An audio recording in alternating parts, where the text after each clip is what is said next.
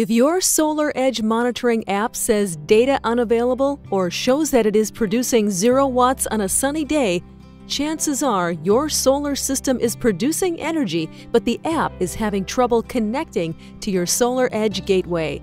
Follow these easy steps to fix your Solar Edge monitoring app. First, step out to your inverter and tap the OK button to make sure your system is working. Look at the PACW and confirm that your system is producing energy. If it is reading 0 watts in the middle of the day, please call the office if they have not already contacted you.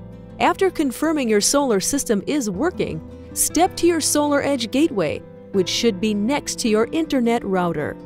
Verify that you have a proper connection from your gateway to your router. Then verify you have a nice connection from your gateway to an outlet.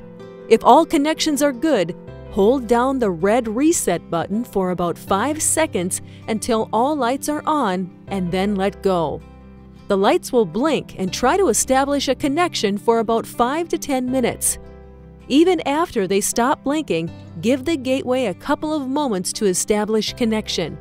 The gateway will show a proper connection when all the lights are solid green except the link light. The link light will blink orange about every 5 seconds. If these lights are not on, call our office to schedule a maintenance appointment. The gateway will take about a day to update all the information onto the monitoring app on your phone.